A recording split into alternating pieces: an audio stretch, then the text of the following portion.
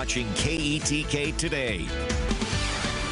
Well, welcome back in, everyone. Here is a look at Tyler with our Skyview camera, brought to you by Cables Roofing. We are off to a quiet start, but it is pretty mild out there this morning. Current temperature in Tyler is 53 with a dew point of 50 and winds out of the south at 10 miles per hour. So the moisture is increasing across the area. That is leading to some patchy fog development out there this morning. So leave some extra time to get to your destination, especially if you are in deep East Texas. Temperatures right now across the Arklatex, upper 40s to low 50s for the most part. Notice some 60s down to our south in Houston and Austin. We'll actually see morning lows for some of us in the 60s as early as tomorrow morning. And when you have those morning lows in the 60s, that means that if we are warmer for the morning than the average high temperature right now for this time of the year.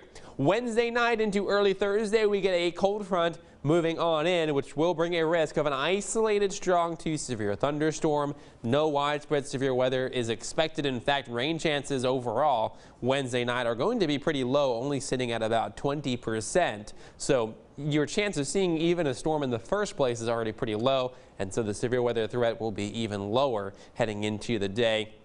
Heading into the overnight hours, rather, Wednesday into early Thursday. Stay weather aware, though, Wednesday night. You don't necessarily have to stay up all night long, but just have ways to receive weather alerts that can also wake you up. Damaging wind gusts up to 60 miles per hour is the primary concern. I have it at a low to medium threat. A low threat for tornadoes, large hail, and flash flooding.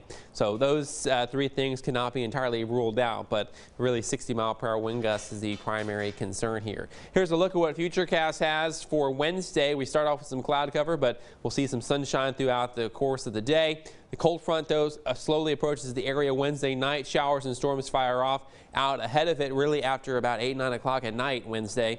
And then into early Thursday, we'll see some showers and a few thunderstorms continuing as the cold front sweeps through the area. Some heavier rain and storms, though, the further north and east you go from it. And then by around 6 o'clock in the morning, the cold front's already exited the area, and we are drying out throughout our day on a Thursday.